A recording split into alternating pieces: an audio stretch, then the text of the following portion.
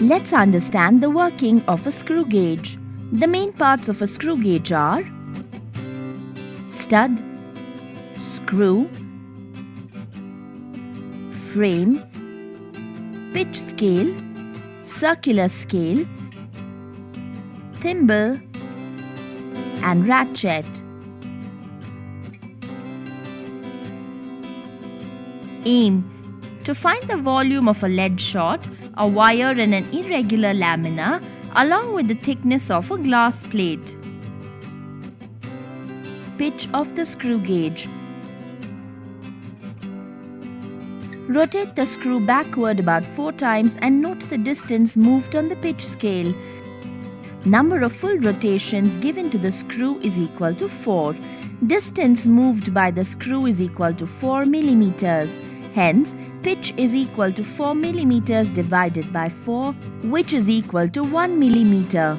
We can find the least count of the screw gauge by using the equation. Least count is of a screw gauge equals to pitch upon total number of divisions on the head scale. The screw is rotated forward till the tip just touches the stud. Note the zero coincidence of the circular scale with the zero of the pitch scale. Zero error is equal to +3 divisions.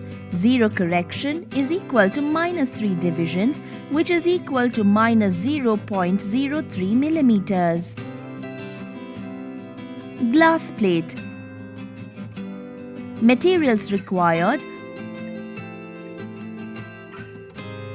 screw gauge and the glass plate.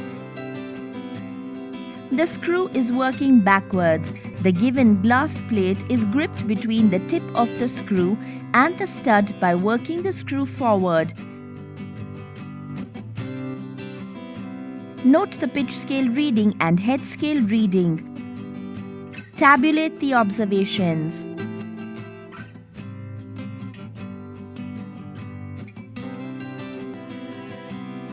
Wire. Materials required: screw gauge and wire. The given wire is gently gripped between the stud and screw by working the screw forward. Note the pitch scale reading and the head scale reading.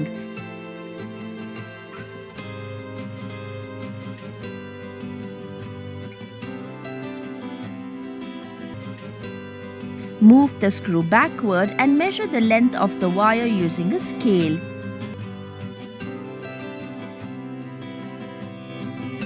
Volume of the wire V is equal to pi into D by 2 the whole square into L. That is equal to 3.14 into 0.045 by 2 the whole square into 13, which is equal to 0.0207 centimeters cube. Lead shot. Materials required: screw gauge and a lead shot. Unwind the screw and place the lead shot in between the screw and stud. Note its pitch scale reading and head scale reading. Record the observations in the tabular column. Volume of the lead shot V is equal to 4 by 3 pi into D by 2 the whole cube. This is equal to 4 by 3 into 3.14 into 0.329 by 2 the whole cube, which is equal to 0.018636 centimeters cube. Irregular lamina. Materials required: screw gauge, irregular lamina, pencil, and graph paper. Take the screw gauge and irregular lamina. Grip the lamina in between the tip of the screw and stud by unwinding the screw and tightening it. Note its pitch scale reading and head scale reading. Tabulate your observations. The screw is working backward and takes out the irregular lamina. Place it over a graph paper. Make its outline with a sharp pencil and count the highlighted portion. Area of the irregular lamina A is equal to 100 into number of full squares plus 50 into number of half squares plus 25 into number of quarter squares plus 1 into millimeter squares.